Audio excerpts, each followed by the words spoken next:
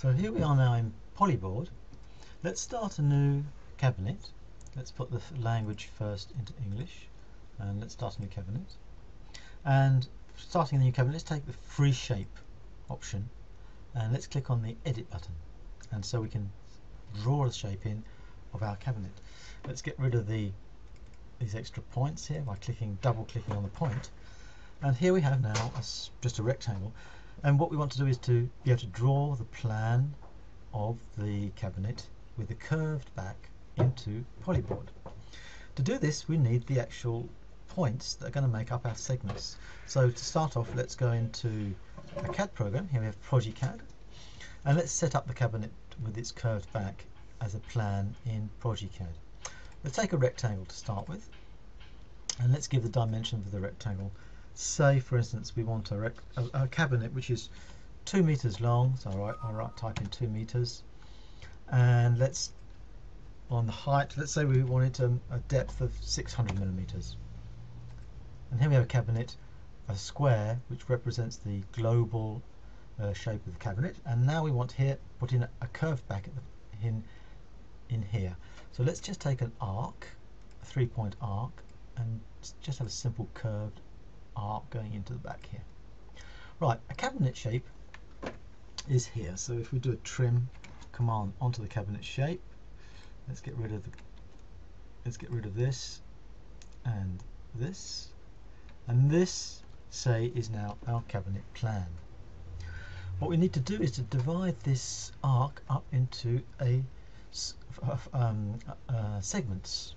So let's just take the draw command and take point divide and click on our arc and say, for instance, we want 8 segments. For this example, let's put 8 segments.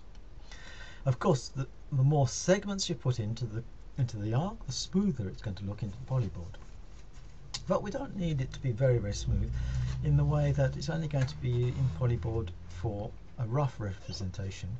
And once Polyboard has done the modelling and defined all the different details of the project, we'll be able to take it out of Polyboard and put it back into Project CAD as a DXF file and redraw the arcs through the different segments. Okay, so now we have the arc is divided into 8 segments. Now what we need to do is we know the position of these segments relative to the corner here. So I'm going to put my coordinate system here, and I'm just going to take here now ordinate dimensions, and I'm just going to do take the ordinate coordinates of each point. So I'm just clicking on each point. Let's take that one off, so it gives it a bit of a here, and let's take this one, will be 60, and these will be the same because it's divided up into 8. On the Y position will be the same. Now let's take the X positions of each point, and the X positions will need all the X positions because there's no symmetry on the middle. And now we have the X positions, and of course here we can all take an X position, which is the total length of our cabinet, whereas this particular point, this is not exactly on the point. Let's give an X position here. Here we are, that's better. Be in the middle here. Okay, now we have the X positions of every point and the Y positions of every point, and let's put them into Polyboard.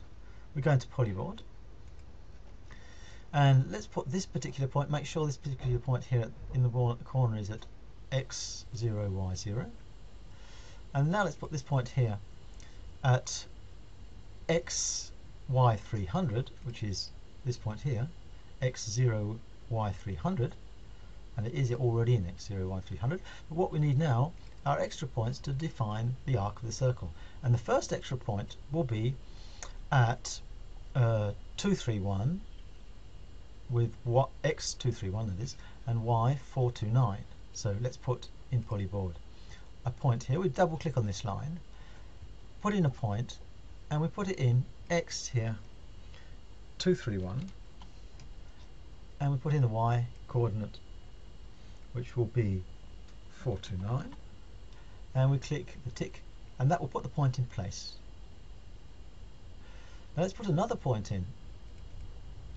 This point here will correspond to this particular point here, x478 and y523. So let's put x472 and y523. I click the tick, and now we're actually building up our curved shape. But we could maybe put this point here at 2 meters as well, x 2 meters, and y 300. That will give me the global. Sorry, not y 300. X 2 meters, y 0, like that. That will give me the total length of my cabinet. And let's put this one here at a x2000, sorry, x2000, y 300, and that will be the midpoint of this point here. So we're going to continue going on now. Let's put in the third point, which is this point here, x736, y581. So we just double click here again, and then put x736 and y581. Tick that, and now we have. This is the way we're going to continue building up the curved back with segments. I'm going to put another point in here. Let's just go through it all. This point will be x1000 and y600. Put another one in here, and this one's going to be x1264 and y581.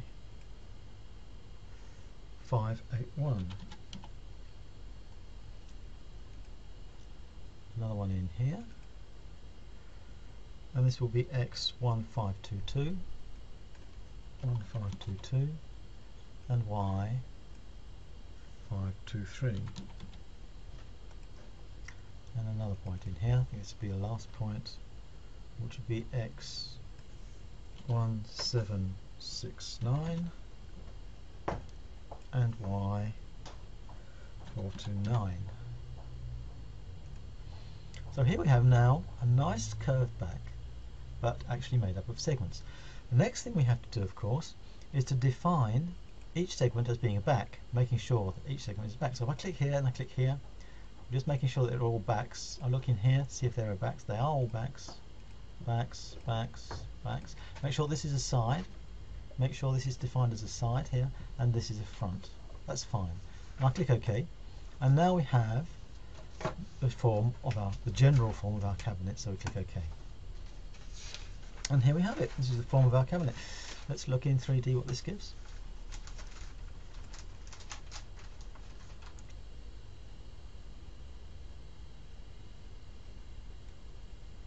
So here we have now our basic cabinet with our curved segmented back. So what we can do now is just organize this cabinet so that it suits our particular purpose. For instance, if this cabinet is, for instance, an island or a bar with one side being curved here for people to come up against, and on the other side we want to put cupboards, we would use a sub-method. We would create a library sub-method modifying the box for assembly methods. For instance, we could take the top and say that the top is actually priority of all the other sides, and that we would create a rule here saying that the top being a priority of the side, when the top is a priority on another part, for instance, when it goes over the bottom, the sides, and when it goes over the back and when it goes over the front, we have an overlap of 13 millimeters.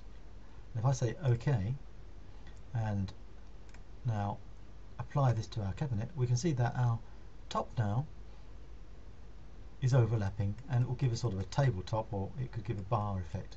If we need, for instance, the bottom here to be raised up, we could also do using a sub method. Now the sub method allows us to create a method where all the intersections with specific panels will be modified at once. So all the different segments here are considered as backs, and we can change the relationship of the back, for instance, with the bottom here.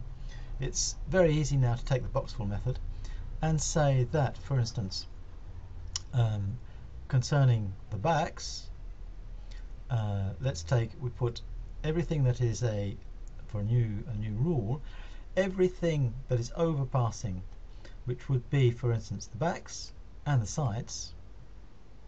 The backs and the sides, when they come into an underpassing, which would be the bottom, an underpassing panel which is the bottom, and we would have an overlap, for instance, of say 100 millimeters, and that would give something like this when we apply it to the bit of furniture. So now we have the front, the sides and the back, overlapping to the bottom of the bit of furniture.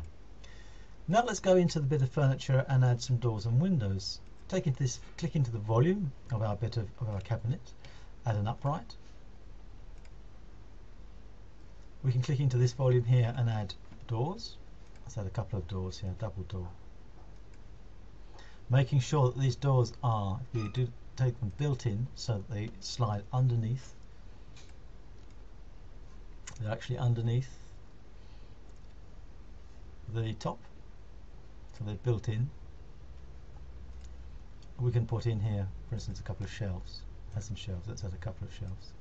So we're actually just building the cabinet as if, same way as if we would do if it was a simple square cabinet. Let's go into here and put in another upright here in the middle. And let's say that we want to put some drawers in this particular section here. If I try to put in some drawers, I can add drawers, but you will notice that when we have a curved back, the drawers, the assembly function, assembled drawers, are not possible. That means we cannot make a drawer with the back that is curved and a drawer that fits the curved back of the bit of furniture. If we need the assembled drawers, then what we have to do, let's take away those drawers here, is we have to put in first a double back.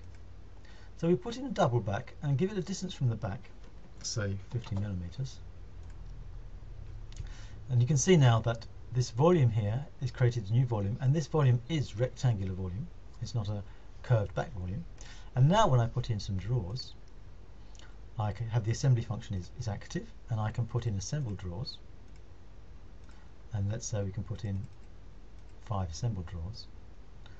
I will not apply them globally, I will put them built in as the doors. And now we have the assembled drawers in the middle of our furniture. Notice that Polyboard is calculating it all the time. Polyboard is calculating the actual shapes of the shelves according to the curved back. Let's put in just one last door in here. Put in a door, just one simple door, and let's put in, well, let's say that this particular door, we don't want it applied globally, we want it built in. Little mistake. And let's go into this volume here and put 3 shelves. Let's have a look what's given here. So you can see that we're actually putting in, making it a bit of furniture which is quite complex, with drawers and shelves all fitting around the curved back. So you can see it's fairly easy to set up a curved back. It's fairly easy to just treat it like any other cabinet and assemble different elements in it as you need them. And it really makes a very neat project, very, very simply, very quickly. And Polyboard is calculating all the different parts as you go, of course.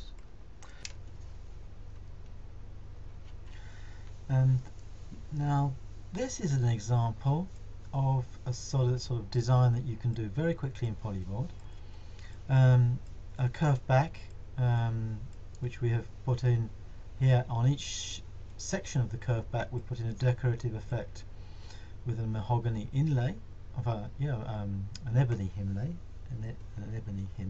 sorry. We've applied a design to each door, which is made of ebony inlay and different framed with panels. And you can see we've added a bit more shaping to the top. We've rounded off the corners of the top here, so it gives a bit more pleasing, and we've added a plinth underneath here. All this is applied very, very easily with Polyboard. You can build a project like this and play around with different designs. You probably only take about 20 minutes to build a project once you're used to it, once you know how to do this. In 20 minutes or half an hour you can build up a design of this project, and you can play around with the design very, very easily. It's very easy to modify. So I hope that that's showed you a little bit the different possibilities of Polyboard concerning how to do curved backs. When we need this back to be really curved and we want to take off the segments, we will export the DXF files into a CAD system, and then we could actually draw over the points of the segments and draw the plan as a curve. So I hope that's been interesting for you, and I hope to see you again in another video. Goodbye.